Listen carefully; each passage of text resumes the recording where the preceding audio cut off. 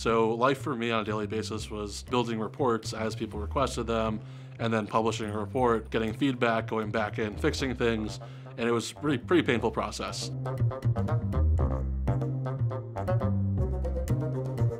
People weren't really asking for data that much because they knew it was really hard to get. We had people that were asking for data and we'd have to tell them, it's gonna take weeks. One of the coolest things is we hear from people like, oh, I was gonna have a conversation with a partner, and instead of spending hours trying to pull together all the sales, Salesforce data or all the other reports they had, now they just there's two dashboards they pull up. So basically they would download something into Excel before a phone call with a partner. They'd have to take 2 hours before the call to run a file. Now we have that in Looker running with Snowflake in the background, and it takes about 2 to 3 seconds to run per partner. 2,000 hours right there. 2 hours per run, 1,000 times it's been used.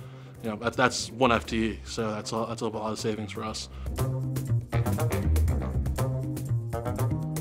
Seeing some of those guys who were really anti-data before, seeing them get super excited was okay, this will be something that people actually use. Now we have 100 people per week actually looking at data, and that's a growing adoption number. But basically, if you want revenue numbers, you go to Looker. If you want usage on our data, it's in Looker. No longer are people kind of going into 2 or 3 different systems. So I would say I think it's become definitely a single source of truth.